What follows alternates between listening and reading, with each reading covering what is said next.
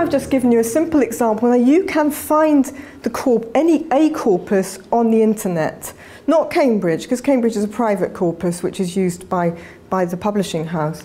But you can find the British National Corpus, BNP, and if you look for that, you can actually also play with the corpus yourself. So do have a look and just play around. Here's an example of some playing that I did where I just put in no to see some examples of the use of no.